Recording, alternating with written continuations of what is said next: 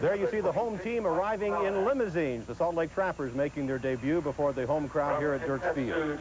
Most of the fans who are regulars in the stands are acquainted with one Foul Ball Bob, and I think you ought to meet him as well when he's not here at the baseball game, which is only when there isn't a baseball game because he's always here. He goes by the name Bob Langton. Thank you for joining us this evening. They tell me you are an institution here. Yes, I've been here. I've been coming here ever since the Salt Lake Bees were here. And where do we get this name of Foul Ball Bob? Well, one night I was watching the balls and they were going out of the park and in the stands, and those balls was hit home runs and in the bullpen. I said, my gosh, I think I can make a pool out of something like that.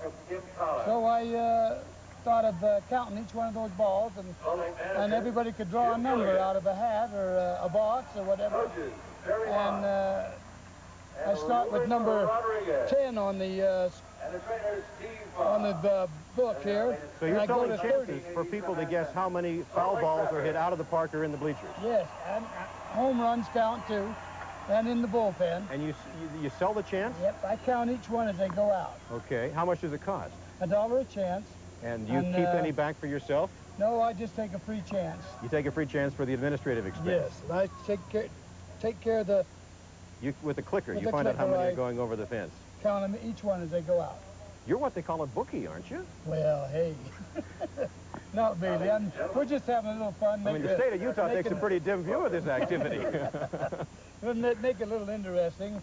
Never have any problem from the vice squad? No, I saw you out there selling your chances before we went on the air, and there were a couple of policemen standing around. Did they ever sign on? Oh, they do? Yes, All right. Well, you're covered.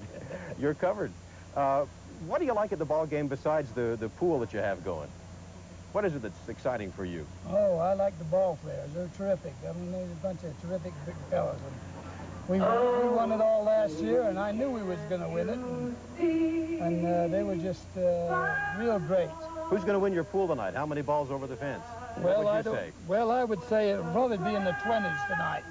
Somebody that's got a 20. And what'll he win? $20, $30? $20. $20 pot. Okay. What do you do when you're not at the ball game? I work for the Sweet Candy Company. You bring candy to chew on up here in the stands? Yes, cinnamon bears and... Where do you sit, Bob? I'll be joining you up there. Right over here. Thanks very much for being our guest. You're sure welcome. We've got to take a break here, and then we'll be back with more primetime access and peanuts and Cracker Jacks after these messages.